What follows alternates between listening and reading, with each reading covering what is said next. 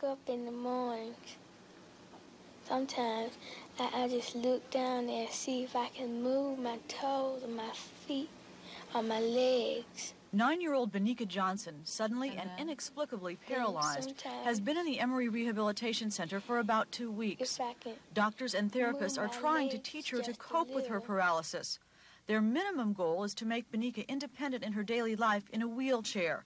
They hope she will eventually be able to move around on crutches with leg braces.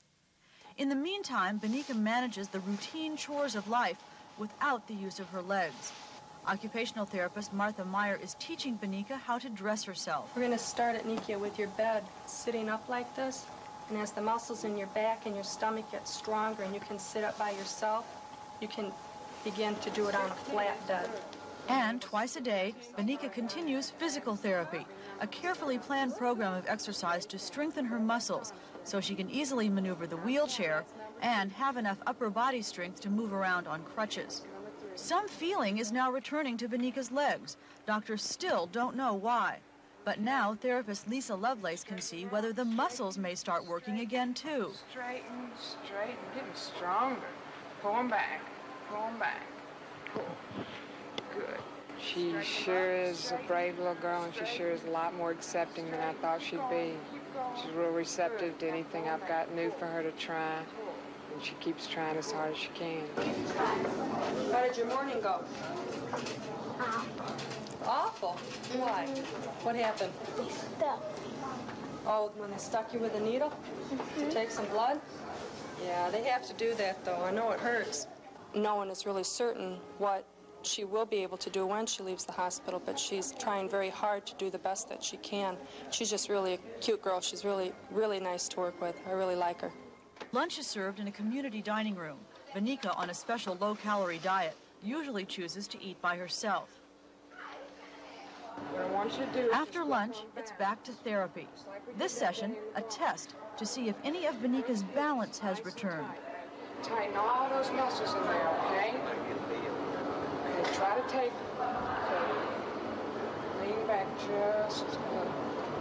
Okay, try to take one arm at a time off my shoulder. Okay? Tighten up those hips.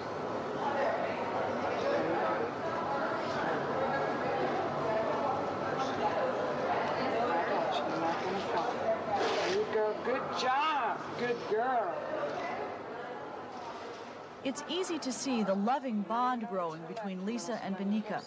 It may be difficult for a child to understand fully the ordeal brought on by her paralysis, but it is not difficult for Benika or any child or an observer to understand and appreciate the caring and personal attention the physical therapist exhibits hour after hour, day after day.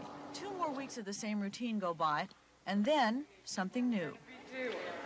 We're just going to try out these short leg braces, and most likely they're not going to fit perfect because they're just training braces.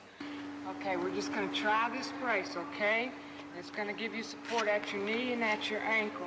And I have no idea if this is the one we'll end up with. This is just a training brace, okay? Everyone knows this may not work, but Benika has all the feeling back in her legs now, and it's time to see how much weight, if any, they can support. What I want you to do is on the edge right there, push down on the armrest, and I just want you to come up to standing, okay? There you go. Now grab hold of the bars. Bring those hips forward. Hips forward. Straighten up your knee. Stand up nice and straight. See if you can look in the mirror there. Okay, straighten up that left knee. Hold that left knee. You pull it back. There you go.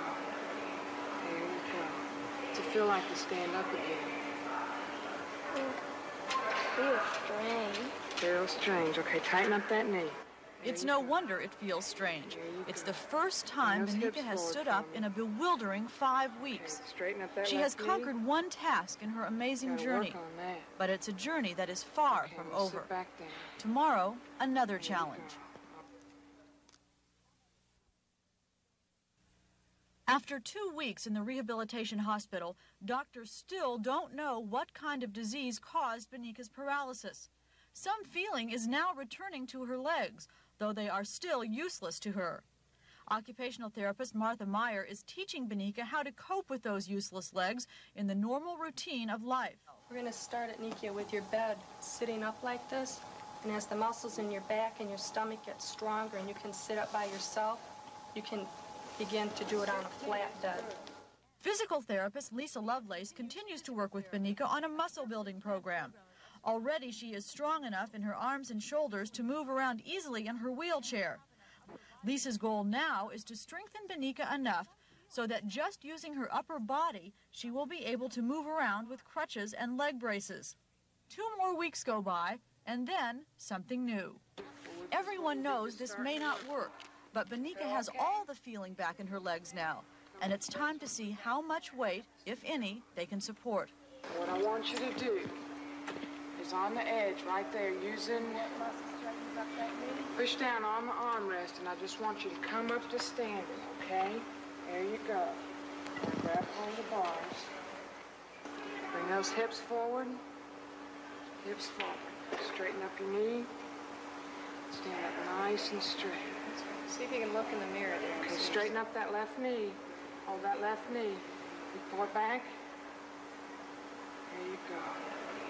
There you go. Does it feel like to stand up again? Feels strange. Feels strange. Okay, tighten up that knee. It's no wonder it feels strange. It's the first time Benika has stood up in a bewildering 5 weeks. Straighten up that She has left knee. conquered one task in her amazing Gotta journey, work on that. but it's a journey that is far Okay, from we'll over. sit back down. Tomorrow, another challenge.